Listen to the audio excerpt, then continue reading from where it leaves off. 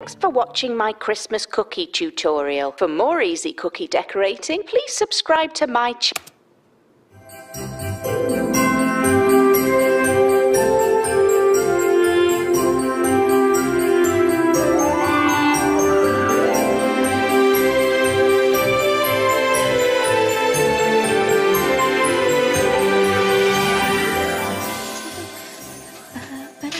Oh, man. Babe, these look so good. I wasn't sure that I could pull it off, but go ahead, try one. Oh, no, that's okay. No, I want you to have the first bite. Come on. Merry Christmas, babe. So good. I nailed it. So good. No, don't do it. Oh. Babe.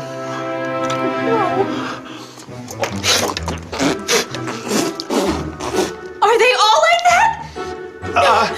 It's gonna be fine. It's gonna be okay. Oh. We can scrape off the icing. I found No! slice and bake. I got some slice and bake. I don't understand how this happened. They're just cookies. They're not just. We're here. Oh no. Do something! Okay.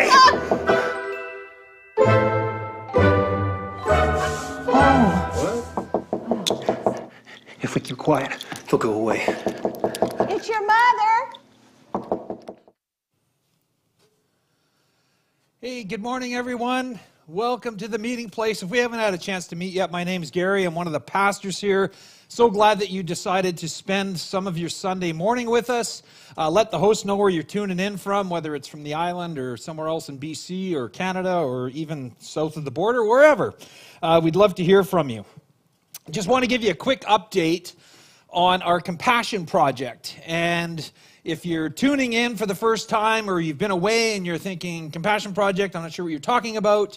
Back in November, we were presented with an opportunity to partner with Compassion Canada to come alongside them and financially support a church in San Juan Tuia in Chiapas, Mexico, down by the Guatemalan border. And COVID-19, bottom line is it has devastated some economies that were already on the brink with poverty and all. And it has kind of made it really hard for the local churches in these communities to reach out and help the communities they find them in. And so we had this opportunity to join in with Compassion and raise some funds. And so after meeting with lead team and staff and praying about it, we set a goal for us, a pretty robust goal, but we're confident we can do this, to hit a goal of $20,000 by May 2021.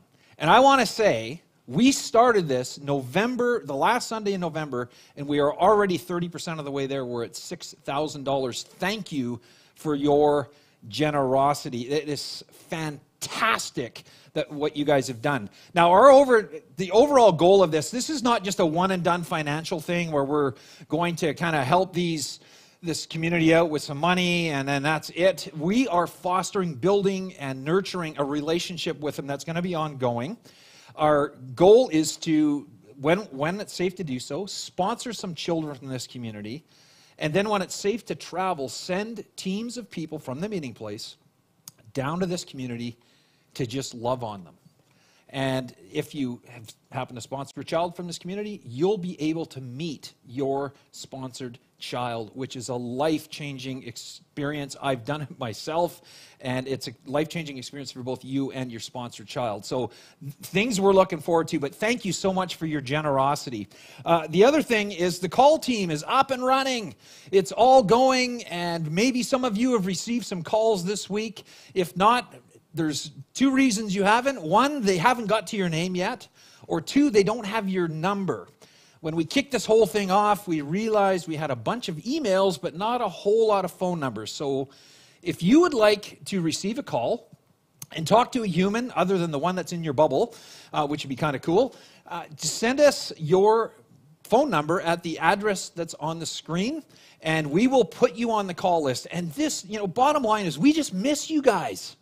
We just want to check in, see how you're doing, see if there's some way we can pray for you. That's all this is about. So if you would like to be placed on that call list, email us your number, and we will make sure someone from our team gets a hold of you. So, T-minus 4 days to the longest day of the year. Now, some of you might be saying, hang on a second, the longest day of the year, that's in June, isn't it? Well, actually, yes, you're right. June 21st, 2021 is the actual longest day of the year, technically. But if you're a kid or a kid at heart, December 24th is the longest day of the year. Time seems to just slow right down, each second ticking by with a cruel tenacity to just make Christmas morning come that much slower. And so, to help Christmas come a little quicker so you can find out what Santa brought you, we are having our annual Christmas Eve service, 5 o'clock on Thursday. It's family friendly. It's going to be a great time. We got some awesome music lined up, an encouraging message. We're even trying a couple of things that we haven't done before at a Christmas Eve service. Some of those things involve you with that video that we want you to make, as well as some other surprises. But you're going to have to tune in to check out what they're like. And so make sure you do that. And that is going to be happening 5 o'clock on Thursday. So did you see what I did there? That was a totally shameless plug. And I'll admit it. But I also did something else there that you may or may not have been aware of. I set you up. I set you up for a possible disappointment. And I did it by creating an expectation. I kind of bragged about what was going to happen and talked it up and, hey, this is going to be awesome, which it is, by the way. And now what you've started to do is naturally you've started to formulate an expectation in your mind of how things are going to roll out on Christmas Eve for the service. And here's the thing. If it meets or exceeds your expectations, you're going to be like 2 thumbs up. That was awesome. So glad we tuned in for that. On the other hand, if your expectations are up here and we come in around down here, well, you're going to be disappointed, because isn't that where disappointment lives? In an unfulfilled or unmet expectation. If you don't believe me, look at 2020. Who of us here is disappointed with 2020 and how it all rolled out, right? Because we all had expectations going into 2020. My wife and I, we expected to be on our motorbikes in July heading to the Grand Canyon. I've never seen the Grand Canyon before, and so we had this trip all planned. Didn't happen. Maybe for you it was around, you wanted to spread your wings. You graduated from high school or university, and it's like, okay, I'm just going to be me, and I'm going to backpack through Europe and hopscotch around the Mediterranean rim, whatever it happens to be. Or maybe you applied to go to school in another country. There's all these things that we expected to happen. I know there was a lot of you that you had plans, you had expectations around what your wedding, your graduation would look like. And all that changed. It didn't go as you expected it to go. Peter, our youth pastor, he was heading to Mexico with a bunch of the city youth to build homes in Mexico. They had done a ton of work and training. It was started way back in 2019. They did fundraising, got the team all ready to go. They were like a week away from leaving when COVID-19 hit, and the borders started to close. And so the trip was put on hold for who knows how long. Understandably, they were disappointed. And then, I'd be remiss if I didn't mention Christmas. This Christmas, with the current health orders that are in place, who isn't disappointed at how Christmas is going to look this year, right? Things aren't going the way they're supposed to. Not the way we expected. And sometimes when stuff like that happens, it makes you wonder where God is in all of it. Right? After all, He's in control of everything, so, what the heck is going on? Who of us here that are tuning in this morning having at some point over the past 10 months kind of looked up at the sky and said, okay, God, what's going on? You know, or your higher power, like what's going on? Why this pandemic? What's the point? I've done it, I'll be honest. Heck, I'll be brutally honest. I even took it a step further. I kind of looked up and said, okay, God, you know what? If I was in charge, things would be completely different. You know, maybe that sentiment rings true for you. Maybe not. But I know I'm not alone, because I'm pretty sure Joseph and Mary, you know, Jesus' parents, kind of had those thoughts running through their head as life unfolded for them. I mean, yeah, the Christmas story doesn't, you know, as presented in the Bible, doesn't get into all the stuff that was going on in their heads, the questions they might have been asking or wondering, right? But I don't think it's much of a stretch to think that they were wondering what the heck God was up to. I mean, let's just put ourselves in Mary and Joseph's shoes for a second. Okay, life was probably just rolling along, nothing out of the ordinary. You know, Joseph was building homes and barns and kitchen tables. Mary was doing her chores and all that type of stuff. And then one day they bump into each other and it's love at first sight. And they're just all googly-eyed over each other. And we can imagine that they took long, moonlit walks at night, talking about their future and how it would all be, how they would work hard. And then they would get married, buy a house, have kids, get a golden retriever, an SUV, right? Life would all be good. And then they got engaged. The venue was secured. The invitation sent. The caterer booked. And then the unexpected happened. An angel shows up and says, Mary, I've got some news for you. You're pregnant. You're going to give birth to God's son. I mean, the last thing Mary was expecting was to be expecting, right? This wasn't how life was supposed to go. Like, what is going on? Now she's left with this unenviable task to go and tell her fiancé that she's pregnant, and it's not his, and it's not any other man's either, that God placed it there. You can imagine how Joseph took the news. Well, we know how he took the news. It wasn't what he was expecting. So he was disappointed. He wanted to call the whole thing off. But then an angel shows up for him and backs up everything Mary just said. And so he goes through with it. And he says, okay, fine, I won't divorce, or we'll get married. Now, no doubt people are still whispering, you know, in this town that they find themselves in, this town of Nazareth. There's probably these people, hey, did you hear about Mary and Joseph? Right? All that talk going on. But I would imagine that they had to some degree, kind of got into a rhythm of normalcy. You know, they got used to the fact that, okay, she's pregnant, the angel came, okay, we're kind of wrapped our heads around that. We're kind of just moving forward with this whole thing. Mary, no doubt, you know, had the nursery, Jesus' room all set up, you know, all painted, and she's got the crib with the dinosaur mobile, and she's got the change table all set up, and the rocking chair for those late night feedings, and all the sleepers are laid out, and the diapers, and the wipes, and the whole bit. The burp cloths.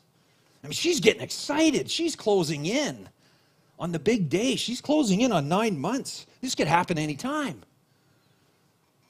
And then the unexpected happens. Joseph shows up one day and he says, Mary, I know, like, you're really pregnant, like really, really pregnant. And I got some bad news and I got some really bad news, okay? Caesar has called for a census, which means I have to go to my hometown in Bethlehem to register. Okay, so that's the bad news. Here's the really bad news. You have to come with me. And the only way to get you there, the best way to get you there in the condition you're in, is on the back of a donkey.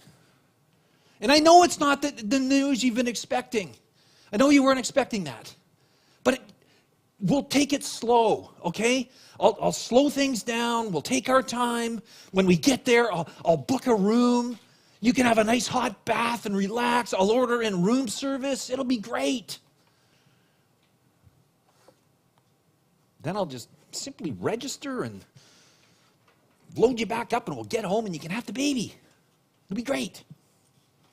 And so off they go on this long, arduous journey to Joseph's hometown of Bethlehem, which is about 125 kilometers away from where they are in Nazareth.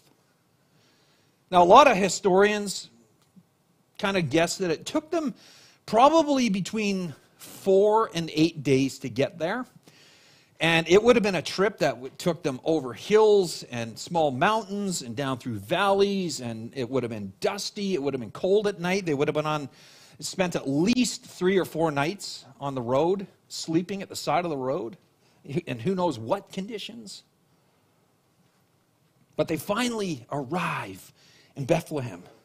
Now it's just a matter of Joseph, going and getting a room, and then going and registering, and then loading Mary back up and heading back home so she can have her baby in the safety and comfort of her own home. That's how they expected it to go. But, listen to this. While they were there in Bethlehem, the time came for the baby to be born. And she gave birth to her firstborn, a son. She wrapped him in cloths and placed him in a manger because there was no guest room available for them. Not exactly the way Joseph and Mary expected Jesus' entrance into the world to go down. And understandably so. After all, Mary is giving birth to the long-awaited Messiah. The king, the ruler that would set the people of Israel free from Roman oppression. But here they are. They're in this dank, stinky stable surrounded by barn animals, sheep and donkeys and goats and who knows what else. Cobwebs. There's mice running around.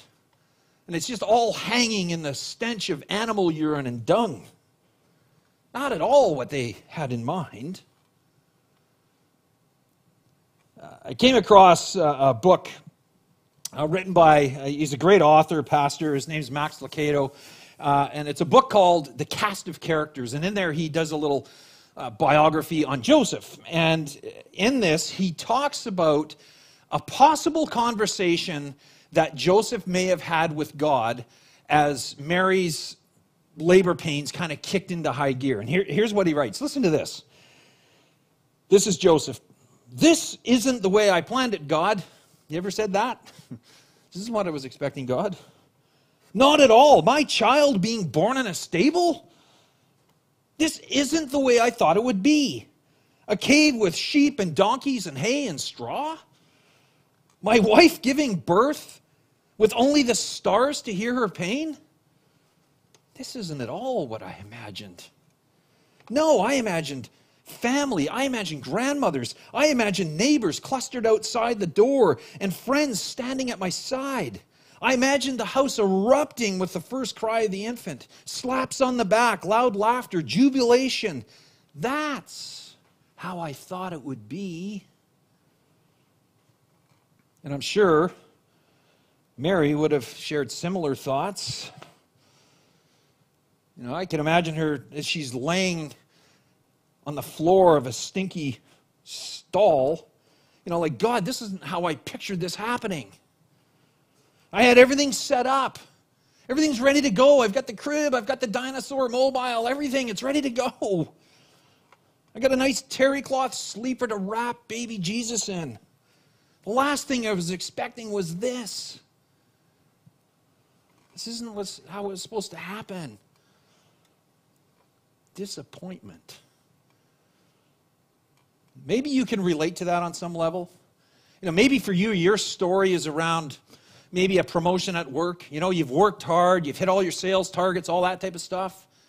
And there's a promotion you've applied for, and everyone in the office is like, oh man, you're a shoo-in. Like, you got this, dude. Like, there isn't even a second.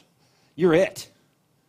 Or maybe for you, you've applied for a course in a school that's really hard to get into, super competitive, but your marks are right there. And everyone that you've talked to said, oh man, with your marks, you're guaranteed, you're in. Pack your bags, get ready to go. You're going to school.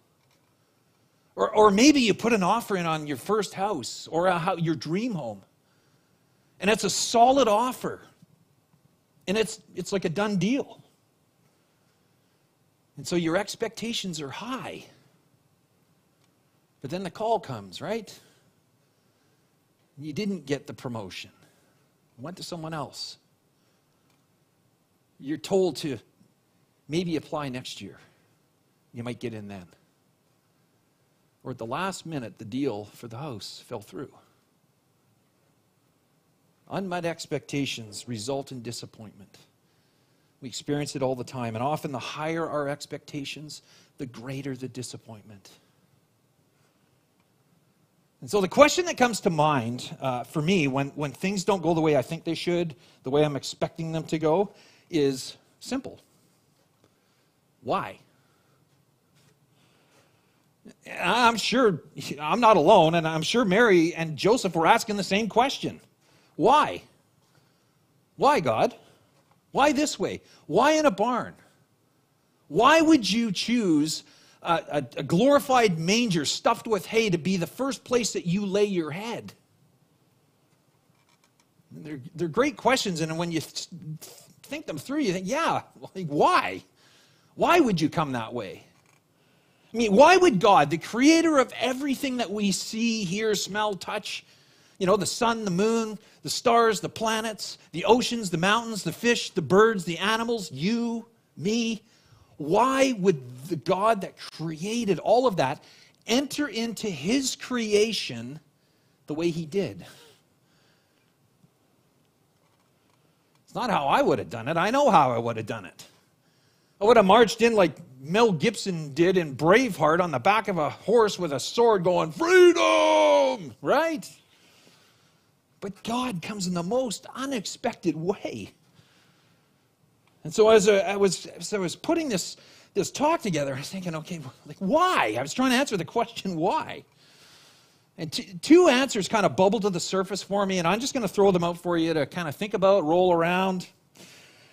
But the first is, I think God chose to be born in a dark, dirty, dingy barn because he wanted to identify with our struggles, your struggles and my struggles. He wanted to show us that what he's like, that he's not some far-off, uncaring God that has no idea what we're up against.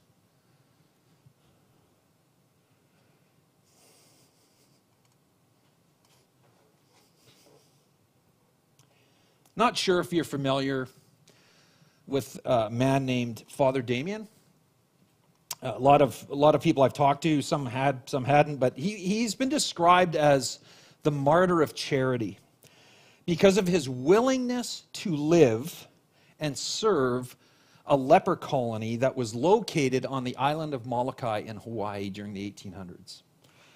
For more than 16 years, he served those who lived in this government quarantined settlement.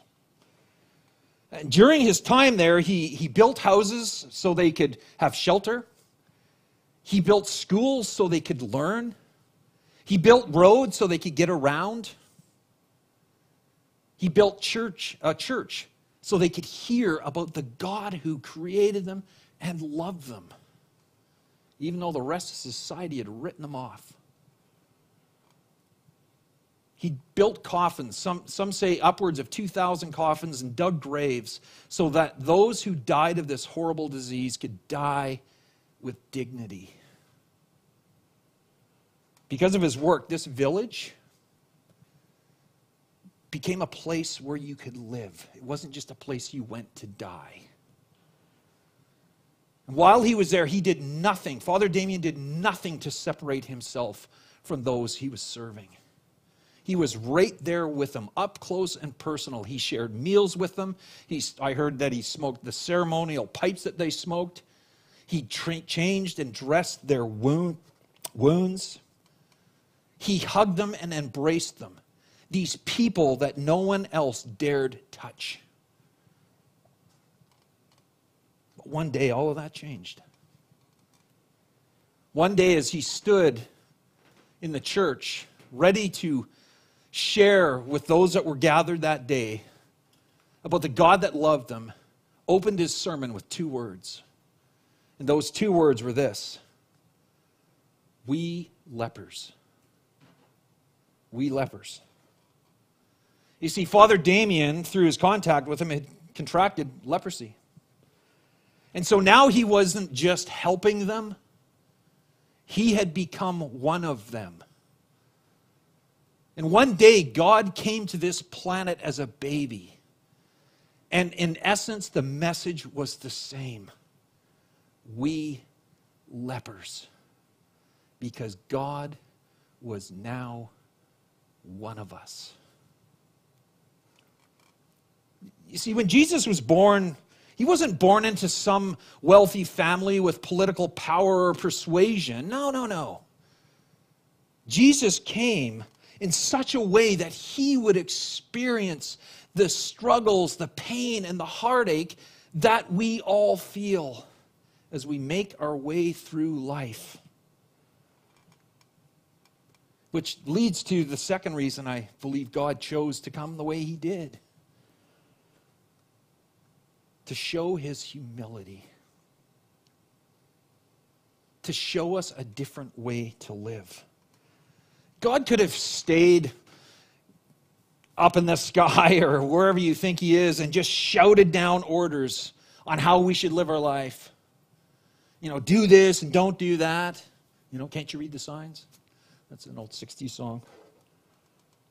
But he didn't. Instead, he chose to leave all of that, to step across the universe onto this spinning rock to be with you and to be with me. There's some beautiful words that were written by the Apostle Paul. Paul's a guy we talk about a lot around here. He, at one point in his career, was actually out to stamp out Christianity. Anyone that was following the story of this resurrected Jesus, he was trying to wipe them out. And then one day he has this miraculous encounter with the resurrected Jesus. You can read about that story in the book of Acts, chapter 9. It's a great story. That whole book is actually fantastic. But he wrote some words. And in these words that he wrote to these people, these first century Christians, he points to Jesus as our example of how to live and describes what he's like. Listen to these words. He says, "Do nothing out of selfish ambition or vain conceit. Rather, in humility, value others above yourself. Not looking to your own interests, but to each of you to the interest of others. In your relationships with one another, have the same mindset, the same attitude, the same perspective as Christ Jesus, who, being in very nature God, did not consider equality with God something to be used to his own advantage. Rather, he made himself nothing by taking the very nature of a servant, being made in human likeness, and being found in appearance as a man, he humbled himself by becoming obedient to death, even death on a cross, which was the most humiliating, degrading way to die." The Christmas story, God becoming one of us, that's what the whole Christmas story is about, is both an example and an invitation for us to live life differently. Jesus humbly gave up his privileges. And the invitation to us is to do the same. To instead of looking out for our own interests first and seeing what we can get, to instead look to the needs of others. And that could be as simple as, standing in a line at a grocery store, which some of those lines are pretty long right now with all the social distancing, and there's a mother there with squirming kids, and she's trying to just pay for her groceries, giving her your spot in line so she can get through a little bit faster.